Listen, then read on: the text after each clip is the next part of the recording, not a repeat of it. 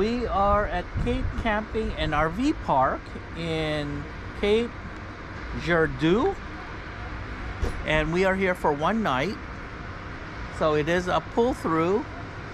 I think it's 50 amps. Let me go check. It is 50 amps. We got water, we got sewer. Even though it's one night, I do like having sewer because I take showers in the evening. And Walter takes showers in the evening or in the afternoons, I never know. But I like taking a shower in the evening. Sometimes I like taking a shower in the morning and in the evening. According to Walter, we are spot on left and right, so we don't need to put blocks down. We're not disconnecting, and it looks pretty leveled here, so we're not in some weird hill angle.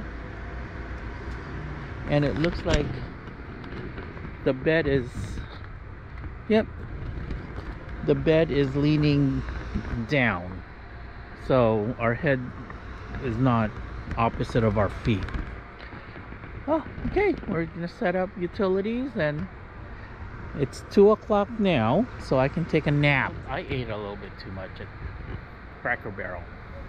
It's the first Cracker Barrel we've seen on the road, and I had fried chicken. Their fried chicken dinner.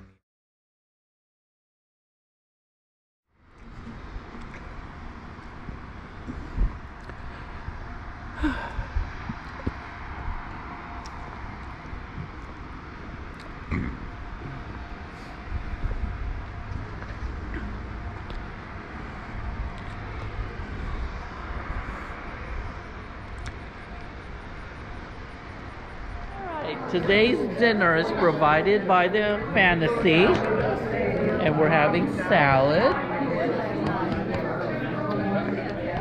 We have Hawaiian, pineapple, pepperoni, and sausage. And here's the group that got to eat first.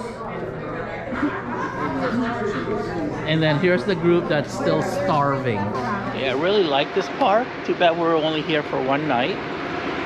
It's more of a transition stop to Memphis because it would have been a really long drive. Now the reason I really like this park is that there are no trees between the sites. So if you look, there are no trees. So it's wonderful.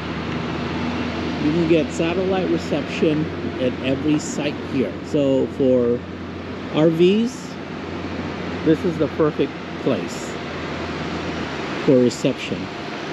Our Starlink, we did not put the flagpole up for it. We just stuck it in the back of the truck, and it worked very well because there are no trees blocking the sky.